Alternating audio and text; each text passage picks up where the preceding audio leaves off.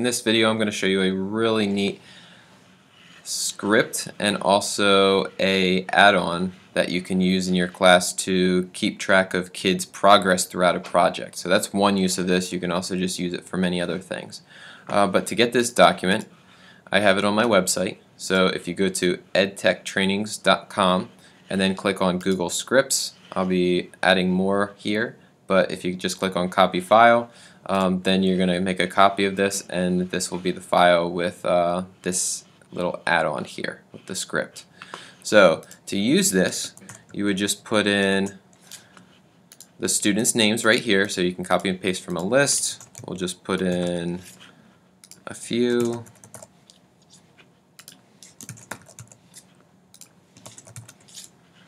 Alright, and then if you want them to be view-only documents, then you would put their email in here, and if you want the student to have editing capabilities for that document, then you put them here. For the sake of docAppender, I would suggest that you do the view-only, so you would just do like joe@gmail.com and mike@gmail.com and so on, whatever their email address is. You can leave it blank if you want, that's totally fine, it'll still work. So at that point you just go up to Create Documents, column A, B, and C, and click Create Docs for Students. It'll ask you for authorization, so you just click Continue, then you click Allow, and then a little box will pop up and it says enter the name of the folder that you want the files to go into. So we create a folder, so we'll just do test, OK. And what that does is it creates a folder in your Google Drive, and it creates a Google document for Joe, Mike, Corey, Carol, and Tina. So I'm going to go to my drive, and here's my test. It just got created. You can see it was 324, and there we go. And then you can see the sharing settings was there. So at that point, that's to set up all of these different documents. It's an easy way rather than going one by one, create, and renaming everything.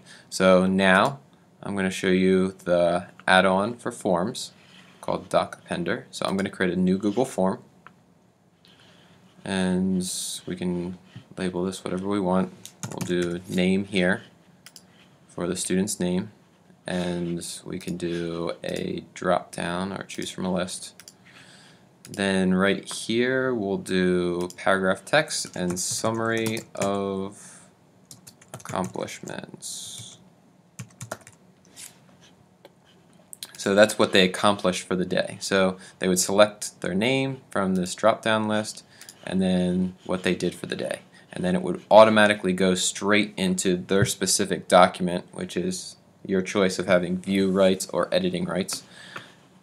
And then right here I'm going to go up to Add-on, docAppender, which if you don't have it, you just click Get Add-ons and then do docAppender. Open up the sidebar. And what this will do is it says pick a folder. So I'm going to pick it from my drive. It's test, which is what I created. So right there, select. At the bottom I'm going to click Next. And then it says select the question. This doesn't populate right away, so I just click Refresh List. Refreshes this, and then name appears here. So I'm going to save and populate, and now all of my names will appear in here. So these are all the files or Google documents that are actually in that folder. And then I'll click Next. And then what do I want every time a student submits this? I want the timestamp, I want their name, and I want their summary. And you can mess around with this. I personally like this one. It takes up the least amount of space, and it's just nice on the sheet. So click Enable, and now it's ready to go. So I'm going to click View Live Form, and we'll do Joe, submit another one, Joe, I got a lot done today. So now, this is the form that you would allow your students to have access to, and they can submit as many responses as they'd submit one response per day for their project.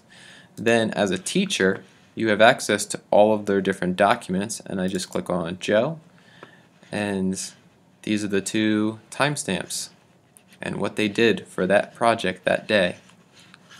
It's great for group projects. So that's how you combine everything together. So I hope this helps.